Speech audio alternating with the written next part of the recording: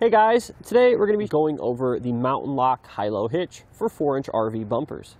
So the Mount-n-lock HiLoHitch is going to be an excellent option for any trailer or RV with a 4-inch by 4-inch standard bumper.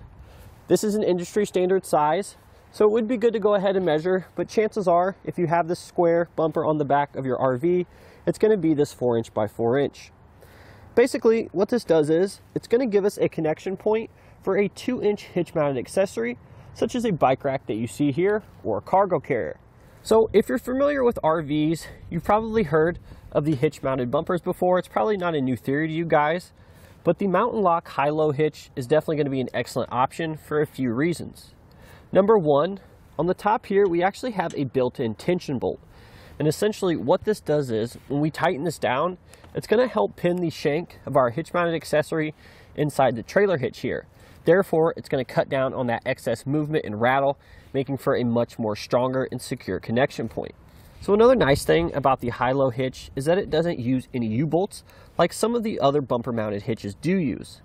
Now, the advantage of that is, number one, we're going to have a much more even spread of pressure here across the entire plate.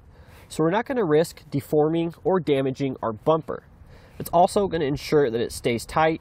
Sometimes U-bolts can work themselves loose over time, and again, causing damage or possibly losing our accessory. We're not going to have any issues with the HiLoHitch. As you can see here, the bracket design is quite intricate. Everything sort of sits in one way, locks into place, and it really has a nice firm grip hold on our bumper here. So all of our components are going to be made of steel, and they're also going to be coated with a nice black powder coat. So this only looks nice. It actually blends in pretty well with most of the bumpers are painted black. But it's going to help it hold up in due time, making it more durable, hiding any nicks or scratches, and help preventing it from rust and corrosion. It's also going to be made right here in the USA, so you know you're getting a well-made quality product. So with our hitch here, we're going to be getting a 300-pound weight capacity, and this is a lot. However, you actually are going to be limited to what the RV manufacturer allows for the bumper.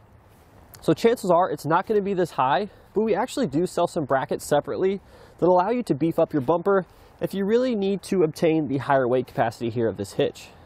Now, it can actually be installed one of two ways. Right now, we have it sort of in the rise position so that the receiver tube is on top of the bumper. There's also another position where we can install it so the receiver tube is on the bottom of the bumper. Now, depending on which location you want to install this in, it is sort of preference, but also in regards to what we're going to be using it for. We'd probably want to go ahead and install it in the rise position. That way, we gain some clearance for our accessories, such as our bike rack or cargo carrier. Now, along with this, our receiver tube opening here, it's going to be an industry standard as well. It's going to accept 2-inch hitch-mounted accessories. It does look a little overwhelming at first, but everything really goes only in one way. It's actually pretty easy to install. But essentially, this bracket design, the tension bolt, all this allows it to do is it evenly distributes the weight of the accessory across the entire surface of the plates on the bumper.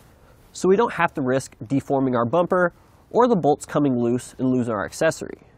So last but not least, our HiLoHitch, it's going to come with a lifetime warranty, and it's made right here in the USA. So we just removed the HiLoHitch, and as you can see, this is what our bumper looks like. We don't have any scratches to the paint, and there's no deformations here to the bumper tube. So it's just like factory. So in regards to installation, I know what you're going to think. As soon as you get this out of the box, you're going to see that there's quite a few different brackets, and they all sort of have these weird jagged cuts on them. It's honestly a little overwhelming at first. I thought this was going to be a little bit more difficult to install initially as well. However, everything fits into place really one way, and it's actually super easy. We really only need a couple of sockets to install everything, so I would definitely encourage you guys to try this one at home by yourself. That'll do it for our look at the Mount-n-lock HiLoHitch for 4-inch RV bumpers.